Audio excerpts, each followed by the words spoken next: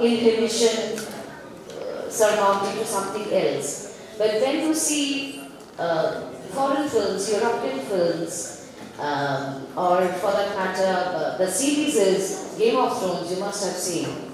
So do you at all feel sexually titillated while you see those scenes? I did not. I felt that was most crucial to the development of a story.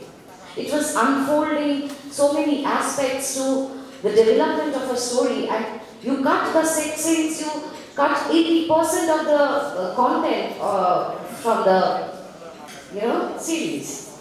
So it also depends on the director, the aesthetics of the director and the DOP.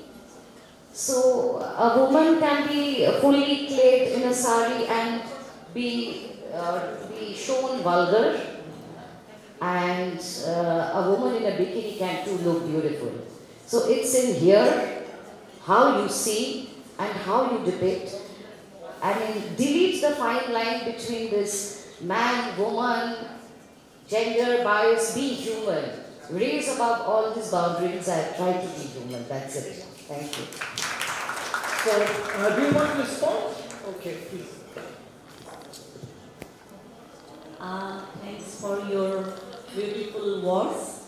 I think it's depend upon some society also.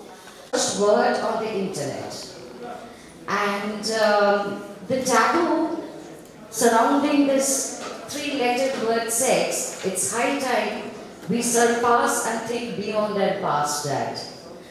And that if a story needs, a script needs, that's the most beautiful thing that could happen to any individual, I think.